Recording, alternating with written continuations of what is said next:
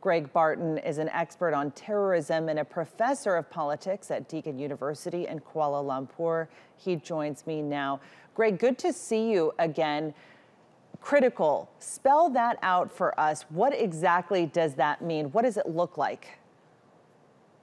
Well, that puts the UK back on the very highest terror alert level. We're back where we were after the 7/7 attacks on the London subway system on July 2005, 12 years ago.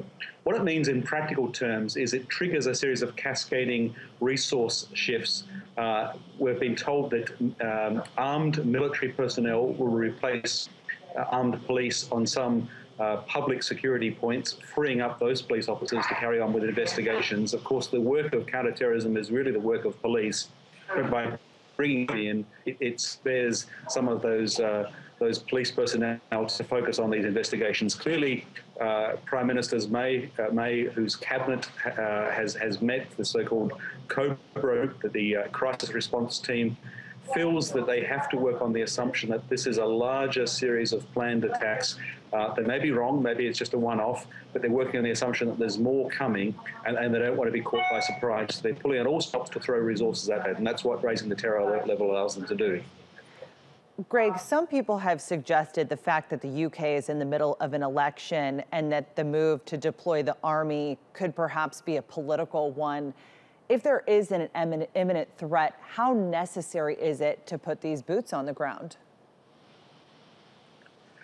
Well, it's fair that people are sceptical. I mean, to be fair to the Prime Minister, her response so far has been measured. We're told that she called the Leader of the Opposition, Jeremy Corbyn, at 4 a.m. to explain what she was doing and to work through an agreement to suspend campaigning on both sides.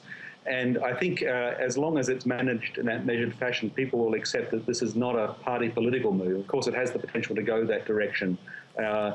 I think that at the moment, and people were reeling with the shock of the second largest terror attack in the UK, the first one, of course, being the July 2005 attacks in London, people are prepared to see the government doing something extraordinary. What they don't want is a situation in France where a state of emergency carries on month after month. I don't think that the people of Britain see it in the way they should be doing things, but they, I think, will for the time being, was focus on an abundance of caution, assuming the worst case scenario and working towards that.